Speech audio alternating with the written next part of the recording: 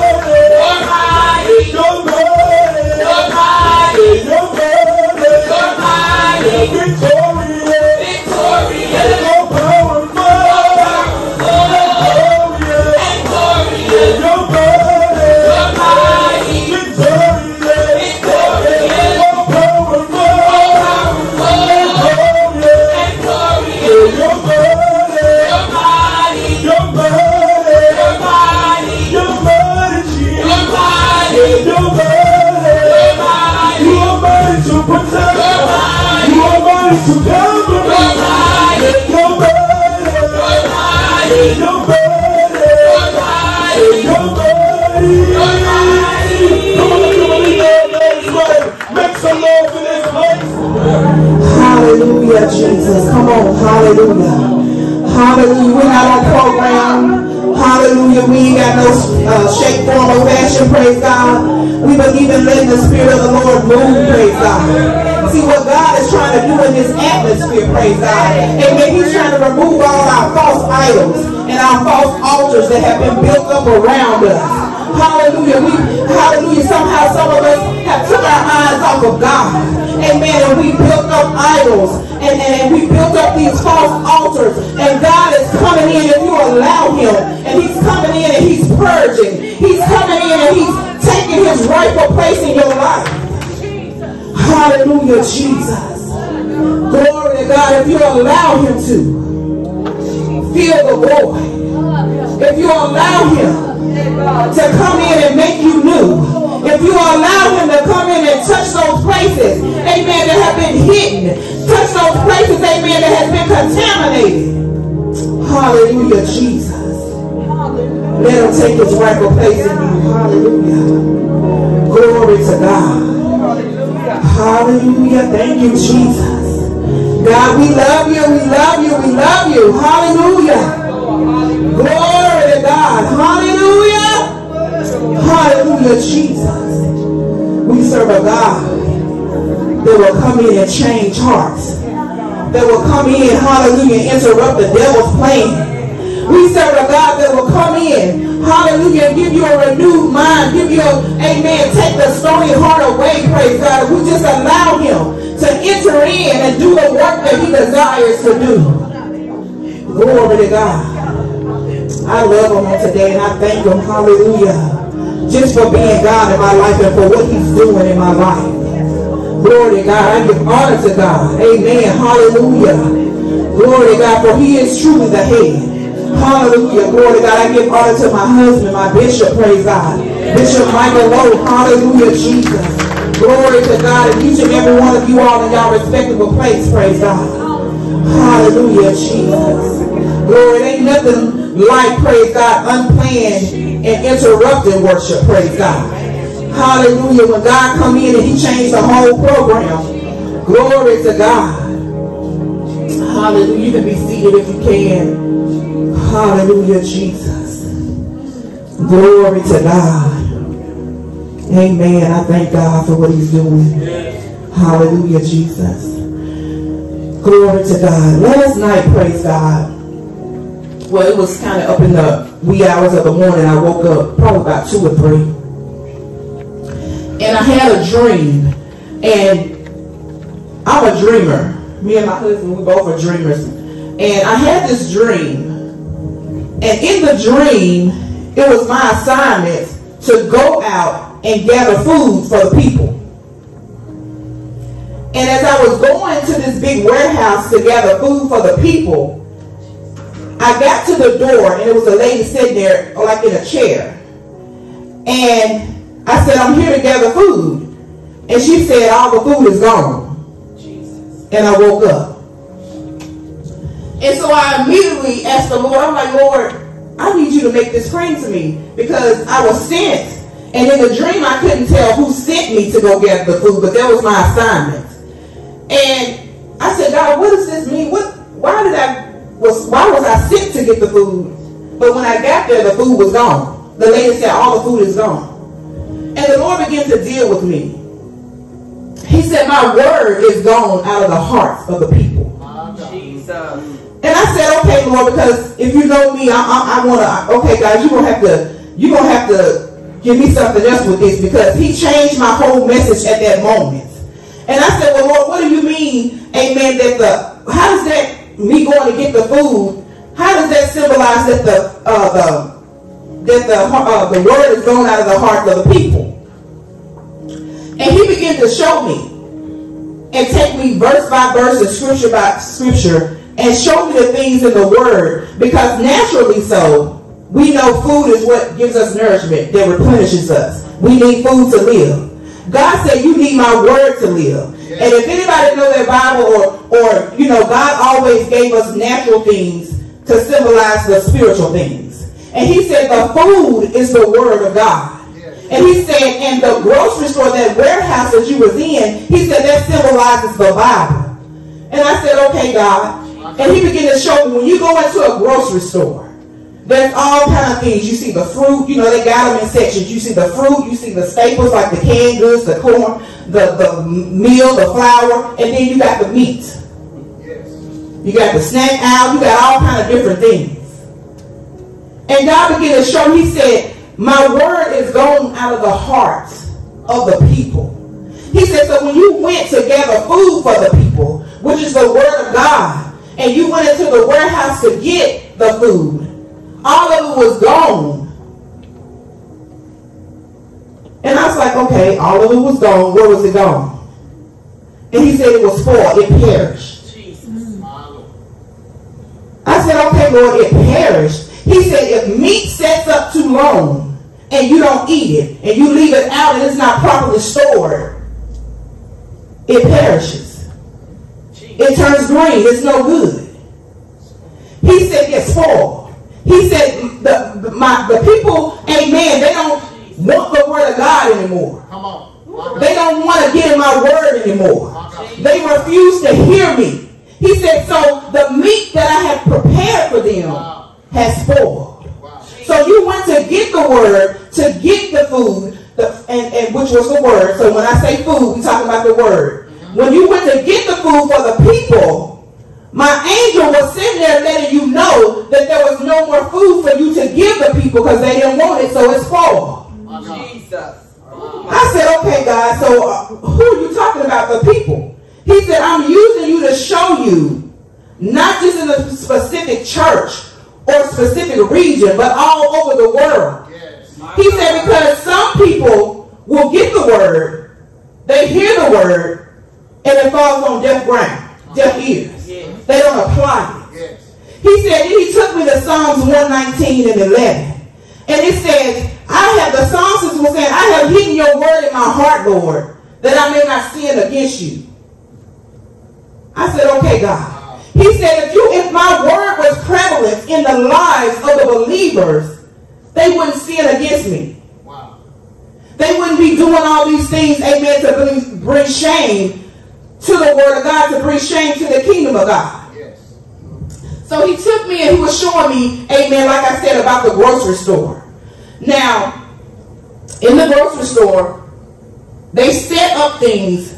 So when you first come in most of the grocery stores, you're going to see the produce aisle. And he began to take me, amen, through every aisle and show me different things about that. He said, now when you have your staples, those are your sugars, your salts and stuff. Those are little things you need to make a meal with. And then he began to take me to the meal, the flour, and stuff like that. I'm not going to go into all, but I just want to give you the meat of what he's saying here. And then he began to take me to the meat counter. He said, now, you can buy the cheap, you know, a lot of people buy chicken. That's an inexpensive thing to buy to make a meal. He said, but then there's your lobsters, there's your steaks, there's all of the shrimp and all that. Now, when you buy the shrimp, you're going to pay a pretty hot price. They're expensive. Some steaks are so expensive. The shrimp, expensive.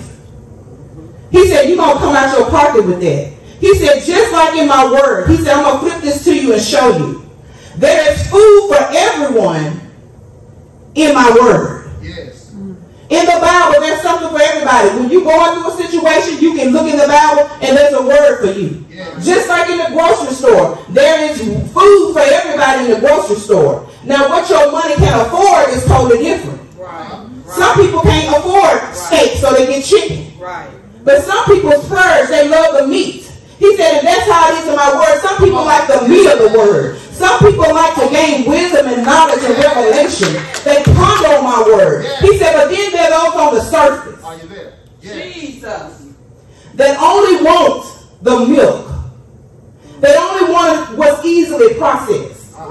See, with meat, you got to chew that thing. Some steaks, you got to chew and chew and chew so you can make sure that you chew it fine enough so you can digest it. Yes. My God. He said, but some of my people don't want to digest the word. So they want to begin to just stay on the food that they can chew and that they can digest easily.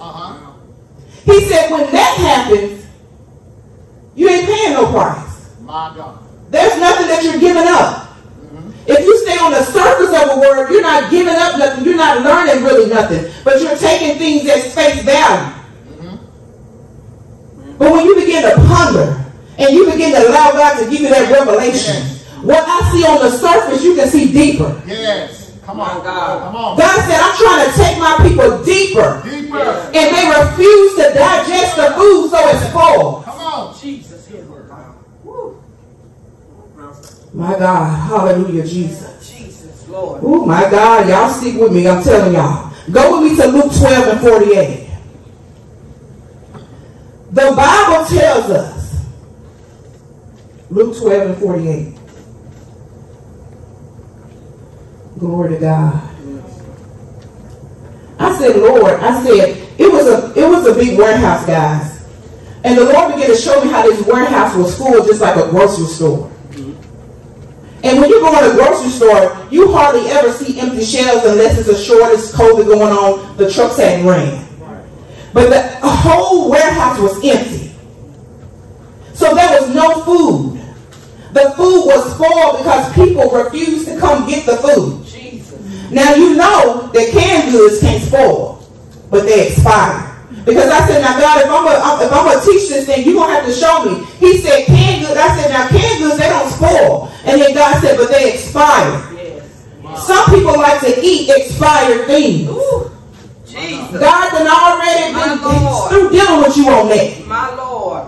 It's expired. It can't do you no good. When you eat things that are expired, you can get sick. You can get food poisoning. You start vomiting because it's expired. It can't digest. It's no good. Jesus. Glory to God. Luke 12 and 48. Somebody read it for me.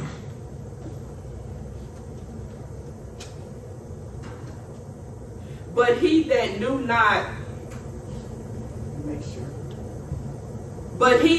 not, and did not commit things worthy of stripes shall be beaten with few stripes. Okay, I'm sorry. Hold on. That's it wrong. I gave you the wrong thing.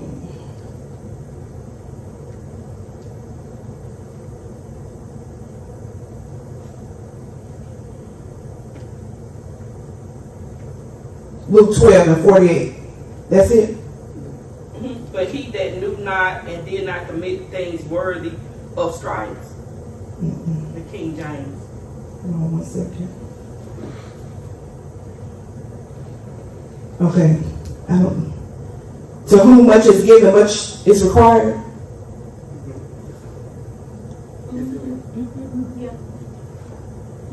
You read that? Did you go on down? But he that knew not and did not commit things worthy of stripes shall be beaten with a few stripes. For unto whomsoever much is given, of him shall be much required, and to whom men have committed much, of him they will ask the more. Okay.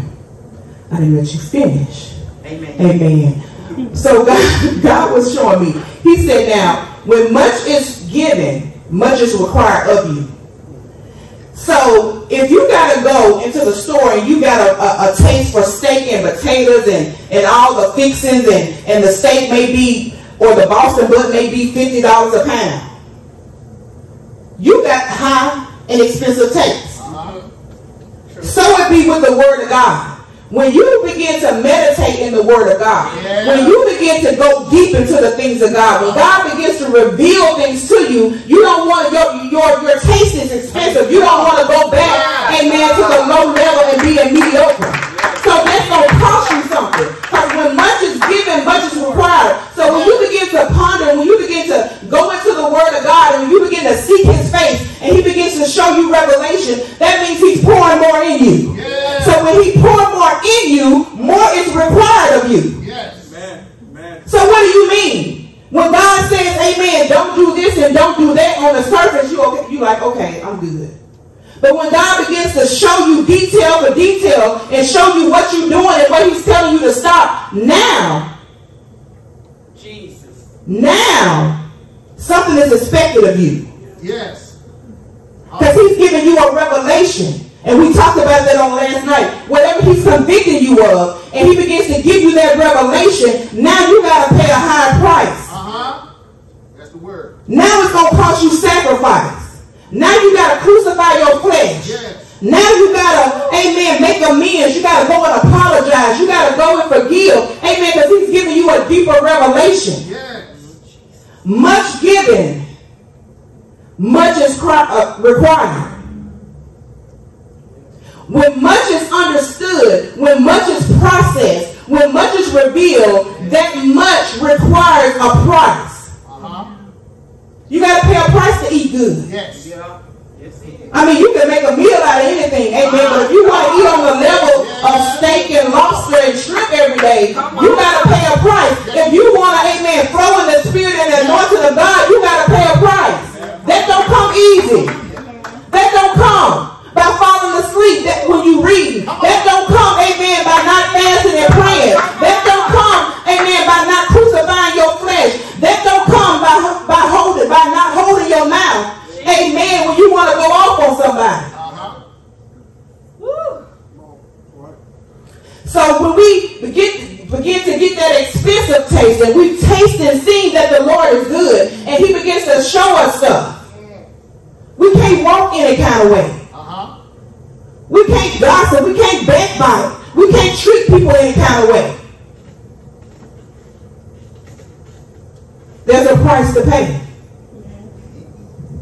There's a price to pay. There's a price to pay for the preacher to get up here and give you a word to change your situation. There's a price to pay for you to walk that straight and narrow road. There's a price to pay to get the kind of food that's going to make you grow. It's a point in a child and a baby, a newborn baby, they suck on the milk. They suck on the breast milk, or they suck on the nipple of the bottle and they got milk. Yes. And then after a while, you can put some formula in the milk. And you know, like they say, wait, I think a couple of months. Some people wait 2 months, they put rice in the cereal, they don't follow the instructions. Because they was like, my baby too skinny, I want a fat baby. My baby ain't got no meat on his bone. Right. So they begin to start putting the formula in the milk, and the baby begins to get plump. Right. Then after a while, that baby's not going to want formula no more. I mean, not formula, they begin to put cereal in the milk. After a while, that baby's not going to want formula or cereal anymore. So now you're giving them baby food. And they begin to eat the baby food. But after a while, baby food is nasty and they need meat. Right. Hallelujah. There's something wrong if you see, amen, a 5-year-old baby still eating baby food. Right. Amen. A 5-year-old baby still eating baby food. There's something wrong, amen, when we're grown and we're growing in the Lord, but we still want to process baby food. Jesus. Preach the word. Yes. See, when you eat baby food, you can gum it. You can wing it. It don't take nothing. Just chew on it. Just gum it with your gum because you ain't got no teeth. Yes. But when you want the meat of something, it takes time to chew it. Yes. You gotta chew. Have you ever had a piece of meat and it wasn't just as tender as it needs to be, and you gotta chew it and chew it and chew it, and after a while you get tired of chewing and it ain't breaking down, you just spit it out. Right. True. Like, this meat is too hard, it ain't tender, you ain't seasoned this or something, and you spit it out. Right. Because we ain't got time to be trying to process it and digest it because it's too hard. Jesus. God said that's how my word is. My God. People don't have time. There's too many commandments. There's too many things God telling me I got to give up. I don't want to chew that. I don't want to do that. So I'm going to spit this out. Give me some baby food. My God. Give me some mashed potatoes. Jesus. Have you ever had a piece of meat and it was a little too tough and you took your mashed potatoes and thinking, well, if I put a little bit of something soft with it and eat it together, maybe I can chew it better. Maybe I can process it better. Or you got your teeth, you ain't got no teeth in the back, so you can't chew it correctly. God said, and I'm telling you, God began to show me all of this. He said, because my people, they don't want to chew it correctly. So if you can't chew correctly, most people go and get partials. So you got a pair of partials and you can chew your food now.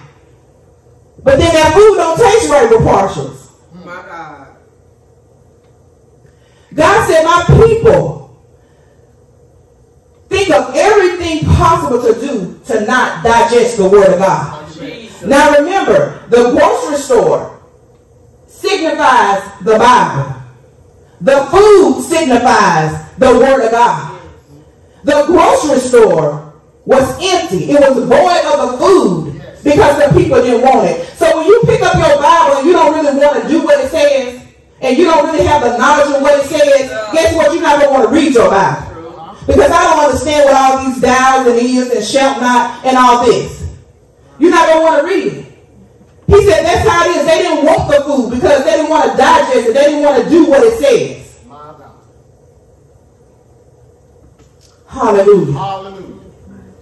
Glory to God. Hallelujah, Jesus. Romans 7:7. And in your spare time, like I said, you need to read Romans chapter 7. Paul says it best.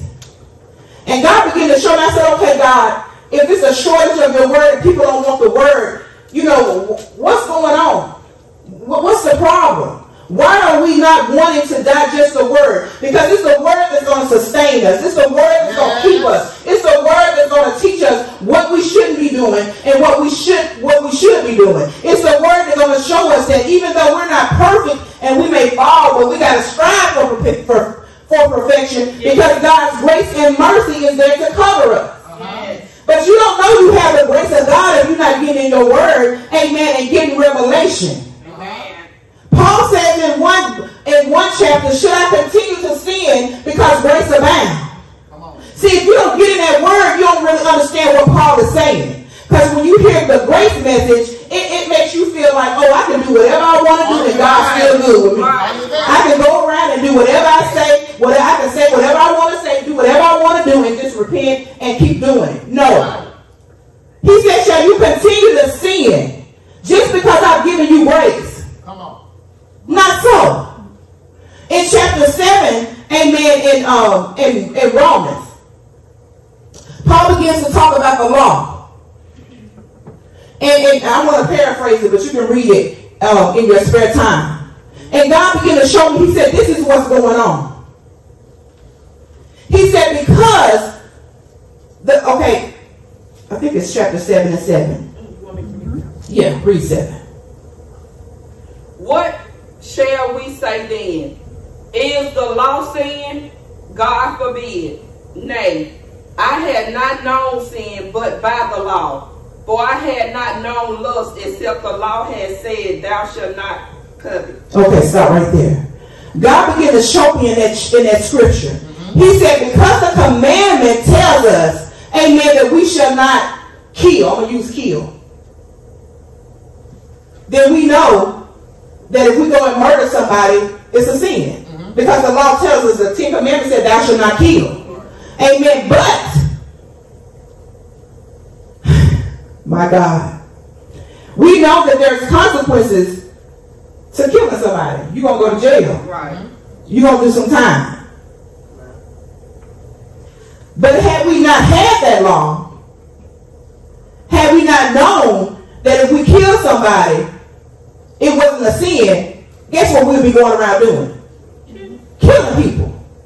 So what the law does, or what sin does, it kind of sabotages you, because Paul said that very thing that I didn't want to do, I find myself doing. And those things that I want to do, I can't quite seem to do it. Every time I want to do good, it's like sin ensnares me. It trips me up. I want to read my word, but instead I go watch porn.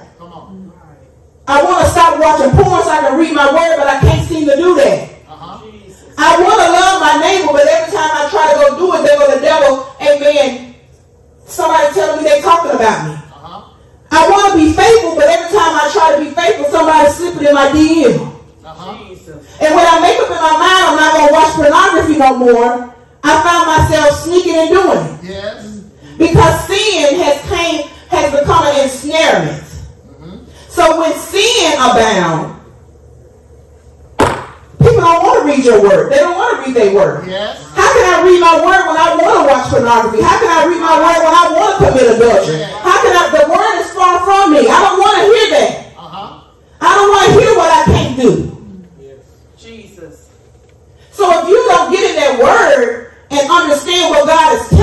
you, you don't have to be responsible. Because God gave you that revelation. He gave it to me, so you do that. He showed me that.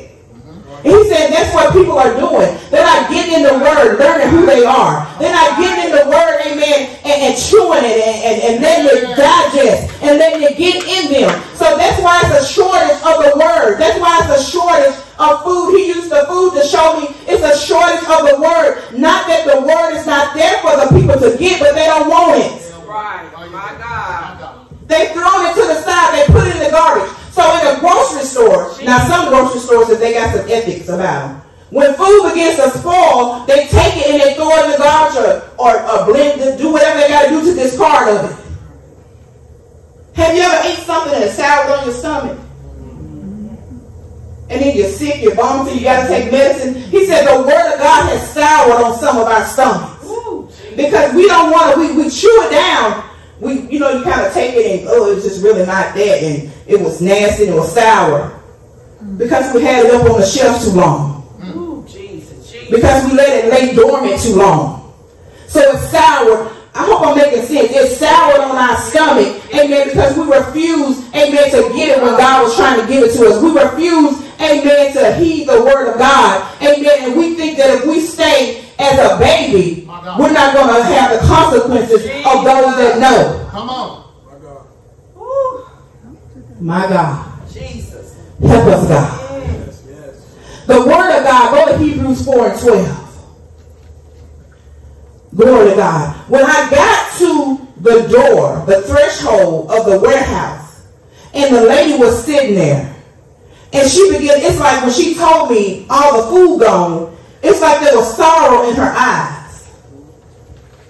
And so again, of course, God, why was there sorrow in her eyes?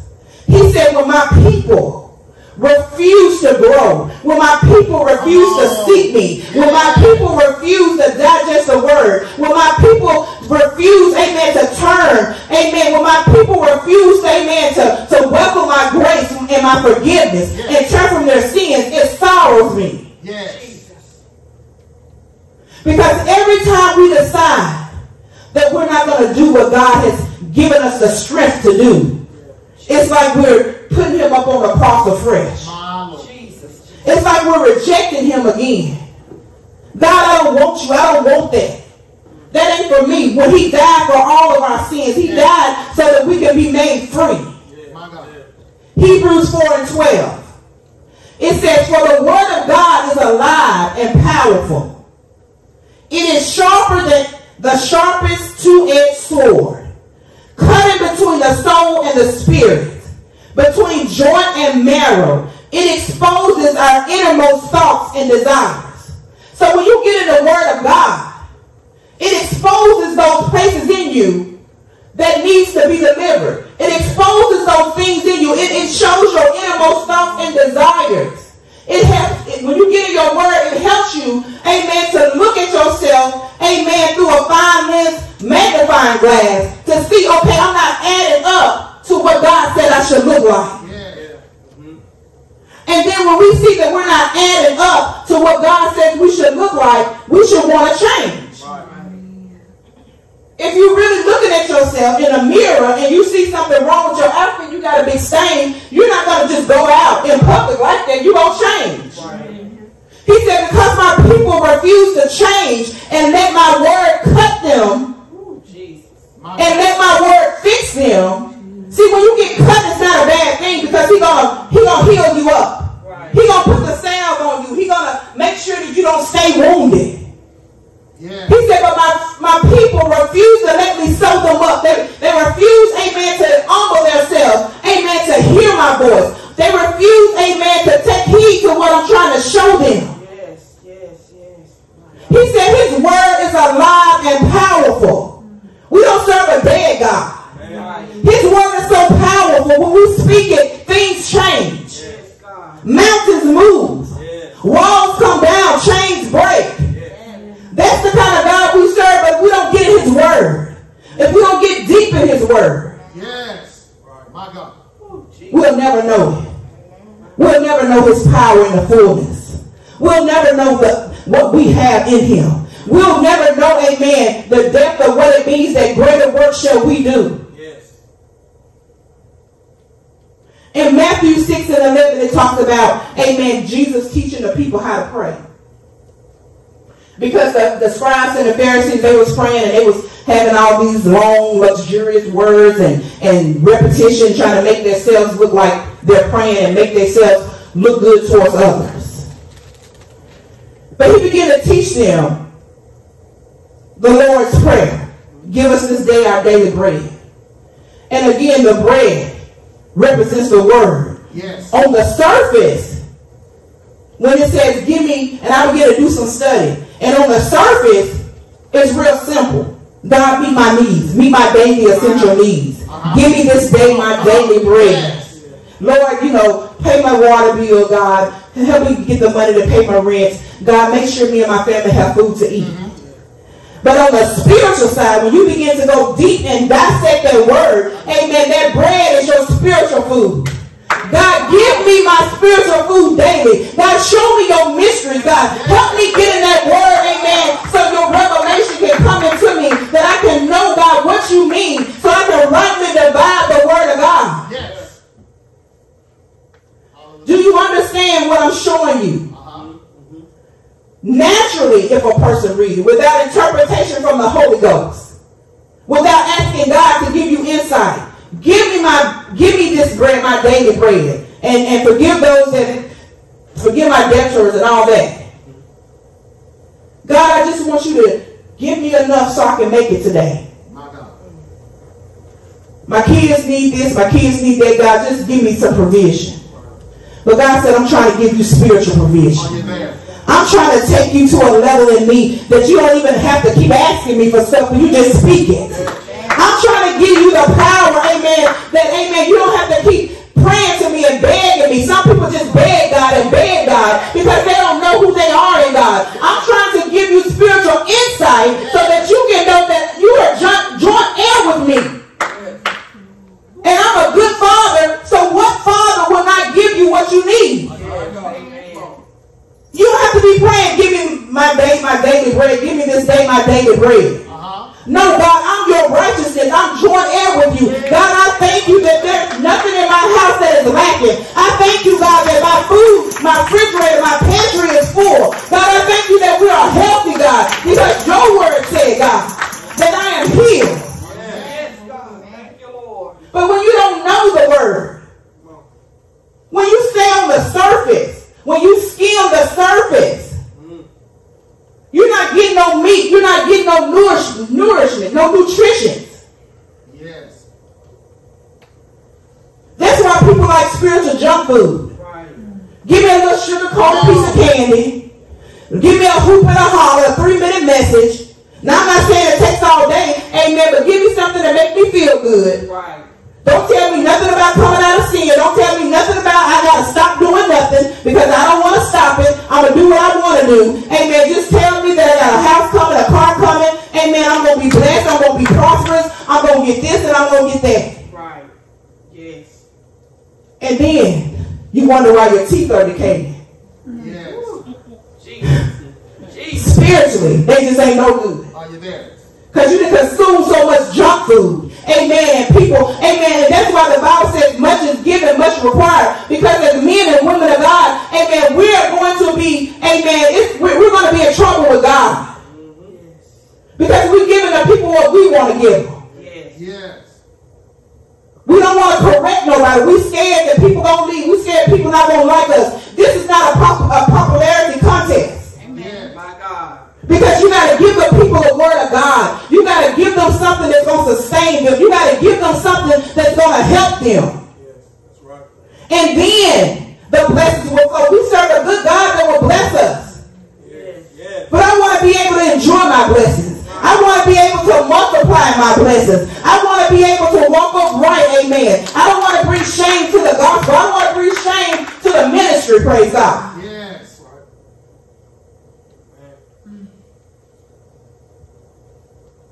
Have you ever been there? Paul said, the law has shown me my sins. I would have never knew. I couldn't get away with that if the law didn't say. We would have never knew we can't go 50 in a 20 mile per hour zone if the sign went up there saying 20 miles per hour. Ignorance does not mean you're doing the right thing because you want to remain ignorant. Ignorant and you decide to remain ignorant, that's ignorant in itself. Because you should want to know.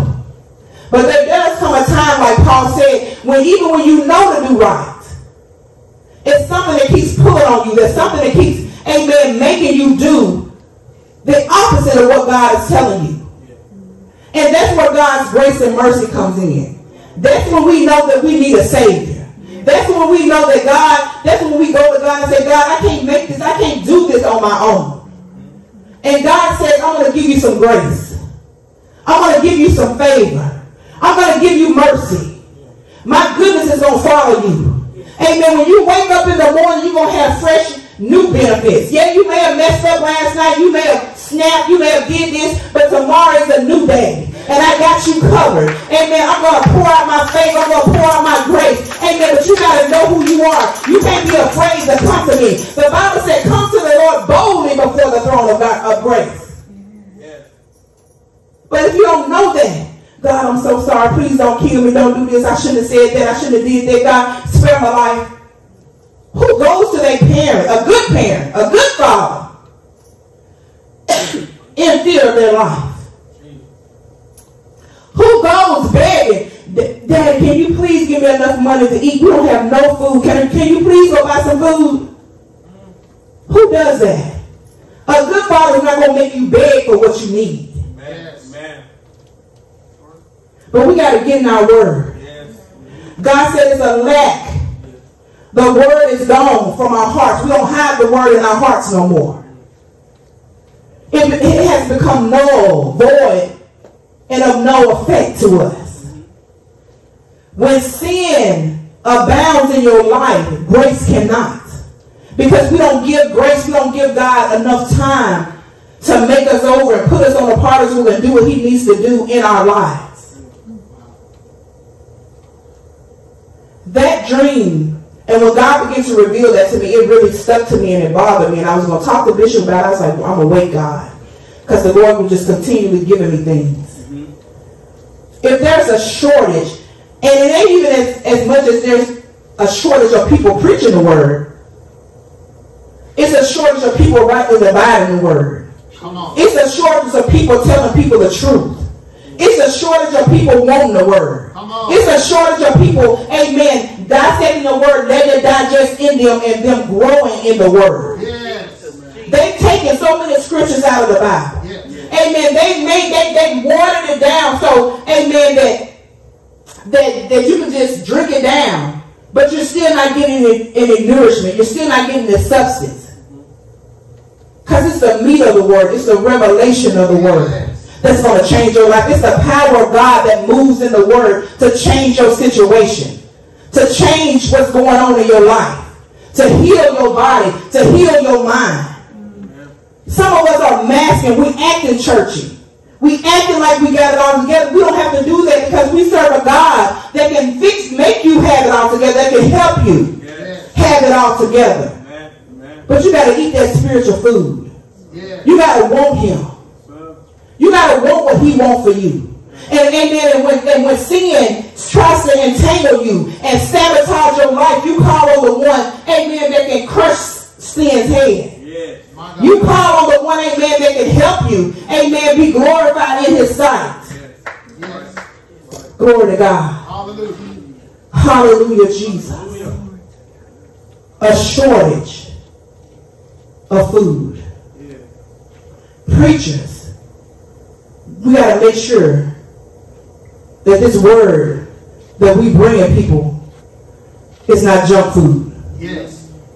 And when we're sitting in the audience and we hearing the word, we got to make sure we're digesting the word, amen, and just not letting it sit and rot, not doing anything with it.